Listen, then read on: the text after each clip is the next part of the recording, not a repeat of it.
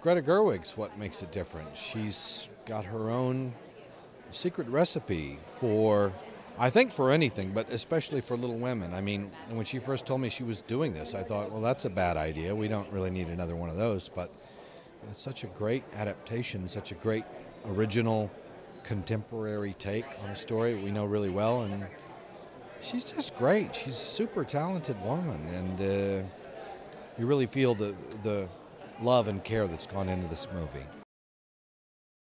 A lot of it's on the page. I mean, again, she'd done a lot of it in the screenplay, but she also cast the movie really well, and she also fosters an environment on the set which is just very warm and very easy to work, and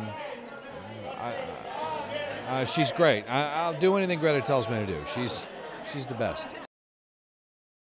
We have some repeat relationships from Lady Bird. I got a chance to play with Saoirse again, who played my daughter in Lady Bird, and now I play kind of the gatekeeper to a world that she's trying to get into, and it was just great fun to get on the set with Saoirse again, and because we had such a great time making Lady Bird together. So those repeated relationships really start to pay off in a lot of ways.